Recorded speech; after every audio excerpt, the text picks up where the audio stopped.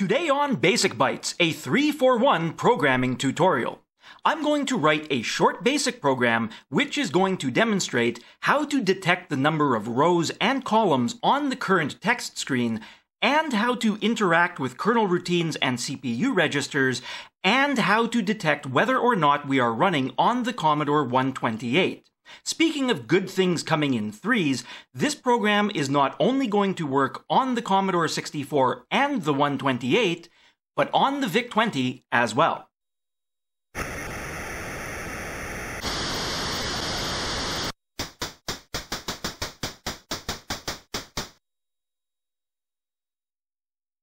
Greetings, it's JC at Basic Bytes.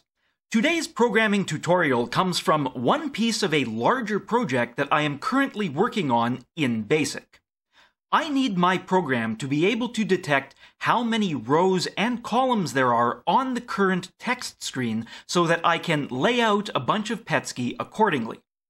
Now, given the Commodore 64, you might very well ask why I don't just hardcode these numbers to 40 columns and 25 rows.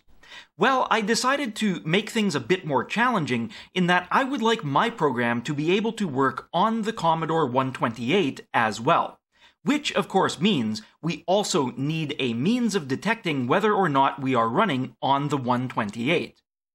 On the Commodore 64 side of things, even though I don't do any coding specifically for the VIC-20, it turns out that the Commodore 64's memory map is so similar to that of the VIC-20 in this regard that if we do not assume what the size of the screen is, this same code will work on the VIC-20 as well.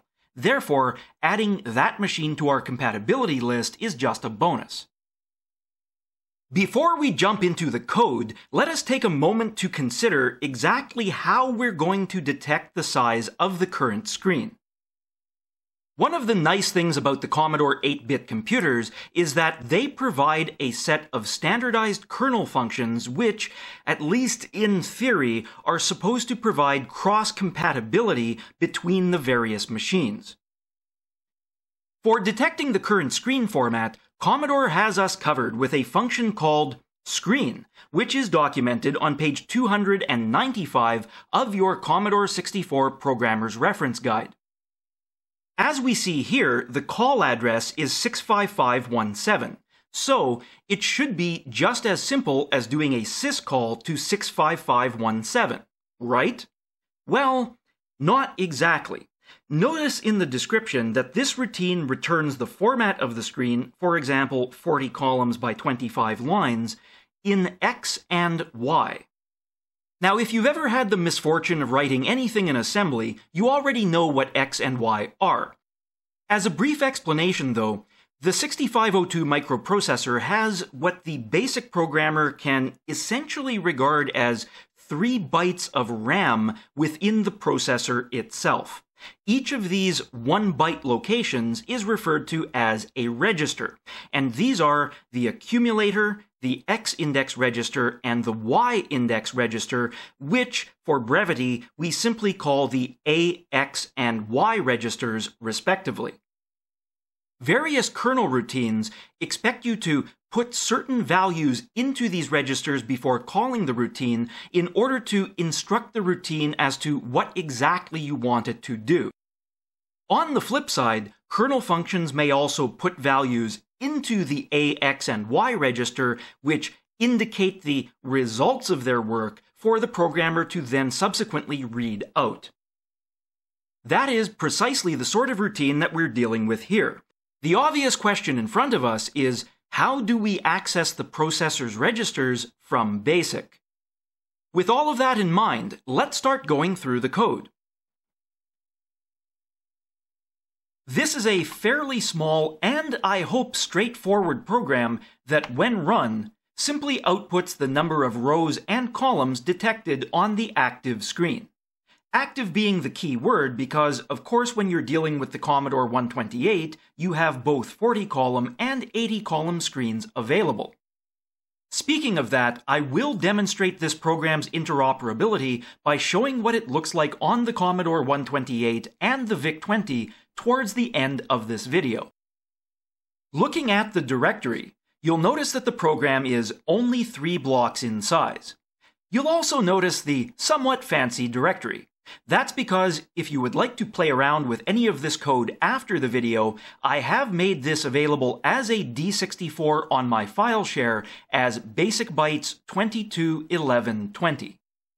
All told, there isn't much more than one screenful of code in this program. Nevertheless, we will step through it in bite-sized chunks. After a few initial titling remarks, we are first going to set up the variables that we need, and the first order of business there is detecting whether or not we are running on a Commodore 128. I begin by initializing a machine type variable to 0, which simply means default machine type. Now, you may indeed point out that initializing variables to 0 is not required in BASIC, but especially since this program is meant to have an educational element to it, I am writing with verbosity in the hopes of producing maximum readability. It is also worth remembering that declaring and defining things as explicitly as possible is never a bad thing for the next guy who has to try and read your code. On line 40, we detect whether or not we are running on a Commodore 128 by peeking memory locations 65532 and 65533. In a 64K bank of memory, these 2 bytes are the second last pair of bytes. They are part of the kernel ROM, and they hold the address of the reset routine for that computer. To our benefit, the reset vectors on the Commodore 64, the Commodore 128, and the VIC-20 are all different yet predictable. So, if memory location 65532 is 61, and memory location 65533 is 255, we then know that we are running on a Commodore 128, and we set our machine type to 128. With that variable set, any time in the remainder of our program that we need to do something different for the 128, we're simply going to check if machine type is 128 and act accordingly. Continuing onwards with our setup, we are going to create variables for the A, X, and Y processor registers that we've already talked about. You are probably aware that the basic sys command calls a machine language routine at whatever memory address you specify. However, the sys command does more than this. When sys is invoked, before calling the machine language routine, it takes whatever values are in memory locations 780, 781, and 782, and puts those values into the A, X, and Y processor registers, respectively. It then calls the machine language routine, but after the machine language routine completes, before it returns control to BASIC to continue executing the program, it takes whatever is in those processor registers and puts those values back into those memory locations. Therefore, by poking values into the 3 memory addresses that you see on line 70, we can set up the processor registers with whatever values we need in order to call a kernel routine. Similarly, if a kernel routine returns information, as is the case here, we simply need to peek these locations after the syscall in order to get the data back. And for those of you wondering why I included the A register when we already established that the screen routine only returns information in the X and Y registers, that will be explained in a bit. Moving on to line 80, if our machine type is equal to 128, then we need to set the A register, X register, and Y register to memory locations 6, 7, and 8. Going on a bit of a tangent, I personally question why these memory locations changed on the Commodore 128. Being a new computer, of course one could expect that it would have many differences in its memory map. However, The entire purpose of the kernel routines was to enable a baseline of programming interoperability between Commodore's various 8-bit computers. It seems to me that if you're going to change the memory locations that the programmer needs to use to interact with those routines, then you are working directly opposite that purpose. I therefore question whatever design decision led to this hack being necessary, although it is relatively easy to implement, as you see here. There is also a fourth, very different processor register called the status register, which is exposed on both the Commodore 64 and 128 and is required for some kernel routines, but it isn't necessary here and therefore I haven't included it. And now, with our variables set up, we proceed to the main code, which is everything that you see here. The first thing we do is the syscall to our kernel screen routine at 65517. As previously mentioned, if you are calling a kernel routine that needs you to set up the CPU registers in advance, we would first need to poke the corresponding memory locations before doing the syscall. In this case, however, the screen routine requires no such parameters, so we simply call it. We then simply peek the value of the X register to get screen columns, and peek the value of the Y register to get screen rows. After that, we need to implement what I will call another hack for the Commodore 128. If machine type is 128, then we take whatever value we got for screen columns and add 1. Similarly, we take screen rows and we also add 1. The reason we do this is because on the Commodore 128, the kernel screen function has actually been replaced with another function called JSCR.org. And unlike the screen function, JSCR.org is 0-based, not 1-based. Therefore, while on a 40-column screen would return 40, JSCR.org would return 39, because it's numbering the columns 0 through 39, thus forcing us to add the extra 1 in order to get an equivalent result. Because, I mean, when you think about it, nothing says interoperability like replacing a standard library function that is supposed to return information in a standard way and replacing it with a similar but different function which returns the same information in a similar but different way. Holy mackerel. Okay, anyhow, moving on from that.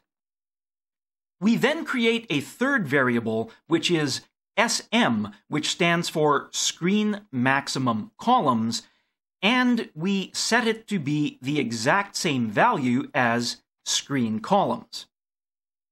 Now, you may very well wonder what the difference is between screen columns and screen max columns, and indeed, on the Commodore 64 and VIC-20, there is no difference, and that's why we, as a default, make those two variables equal to one another. However, this is where additional functionality of the Commodore 128 comes into play. If machine type is 128, then we set the screen max columns variable to the value that was returned in the A register plus 1, because we're still working with 0-based rather than 1-based. This value that only the 128 returns in the A register is very useful depending upon what you're trying to find out about the present screen. On the Commodore 128, Basic version 7 allows you to create an active window that is smaller than your current screen. So, for example, you could be working in a 20 by 20 window on the 40-column screen or on the 80-column screen, and in either case, X and Y would return 20 by 20. On the other hand, the screen max columns in the accumulator, or A register, always returns the maximum columns of the screen the user is on, regardless of what the active window size is. So for the 40-column screen, it will always return 39, and for the 80-column screen, it will always return 79. To add some clarity, I will show you this program working in a window on a 128 later in this video. Moving on, we've now collected all of our information so we can simply print out the active screen columns and rows per the values that are now contained within our variables. If the screen maximum columns does not equal screen columns, then we additionally print out the number of maximum columns on the screen, and then we end. To demonstrate the program on the other two machines, VIC Emulator is coming to the rescue. I have no means by which to capture the 80-column output on my Commodore 128, and I do not own a VIC-20 whatsoever. In this mode, the program is, in fact, just one screenful of code, and when we run it, it produces the expected result. But wait, there's more. On the Commodore 128's 40-column screen, the program looks much like it did on the Commodore 64. However, we have not yet seen the maximum columns come into play. Using the extended functionality of BASIC version 7, I'm going to define an active window starting from X and Y coordinates 1 and 1, going to 30 and 20. If I now clear the screen, change the text color, and list the program, you'll notice that we are working in a window within the current screen. If I run the program now, it correctly reports that the active screen is 30 columns by 20 rows, and also reports that maximum columns is 40, thus we know which of the two screens of the Commodore 128 we are currently working on. To conclude, we move over to the VIC-20 and its relatively enormous font, and if we run our program here, you can see that with no machine-specific hacks whatsoever, the kernel routine has correctly reported that we are working on an active screen of 22 columns and 23 rows. If you found this interesting or entertaining, please like and subscribe to Basic Bytes for more. And if you would like to play around with the code from today's video, head on over to my file share at files.basicbytes.ca, where you can download this program in both D64 and POO formats as Basic Bytes 221120. Thank you for watching.